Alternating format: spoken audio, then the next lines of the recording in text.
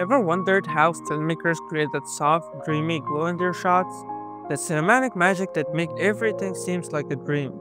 So today, I'm about to teach you how to bring that to life directly inside Adobe Premiere Pro.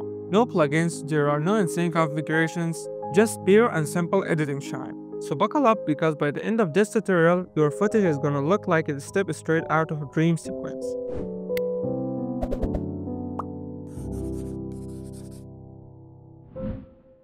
Hey, what's up guys? I'm Shabir. If you love insane high quality tutorials like this one, make sure to smash the subscribe button and hit the bell icon so you never miss out on the next mind-blowing edit. So once you have got your clip in your timeline that you want to apply the bloom effect on, the first thing we will do is hold Alt on your keyboard and drag it one layer up to create a second duplicate of your clip. You might say that I don't have just one clip, I have a lot of clips in my timeline and I want to apply the bloom effect for them all. What should I do? In that case, select all of your clips, right-click and select Nest. Then name your nest and press OK.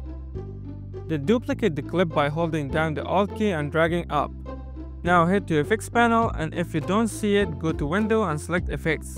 Then search for Luma key and drag it onto your duplicated layer. Then return to Effects panel and search for Gaussian Blur and add it to the duplicated layer.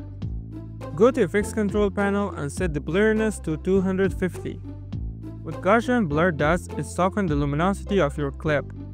Now duplicate the Gaussian Blur by selecting it and hitting Ctrl C to copy and Ctrl V to paste, and change the blur dimensions to horizontal.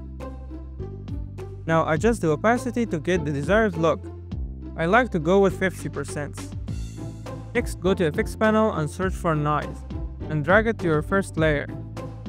Then in the Effects Control panel, change the amount of noise between 10 to 20. And here is a sneak peek of the final result you will achieve.